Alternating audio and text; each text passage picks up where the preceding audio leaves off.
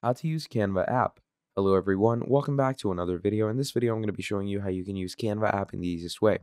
So you're going to come over to canva.com. Now to familiarize yourself and get straight into the using of Canva app, you're going to come to create a design, okay? And you can obviously search up for a template. So let's say I want an Instagram design, an Instagram post, or let's say I want to create a website design, or let's say I want to create a poster.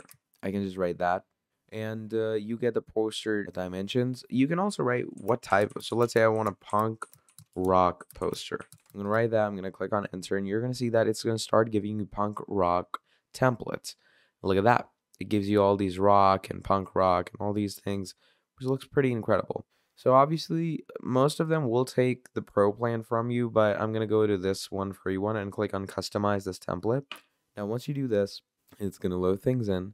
And here you can see it's gonna load stuff up, and I'm just gonna wait for it to do that real quick. Now once this happens, you can simply go ahead into each and every single one of the components, you know, these text, these things over here. You have your elements over here to mess around with. You can delete them separately. You have texts. You can also draw over this. So pretty incredible stuff. And that's basically the idea of how you're going to use the Canva app. Thank you for watching, and I'll see all of you next time. Goodbye.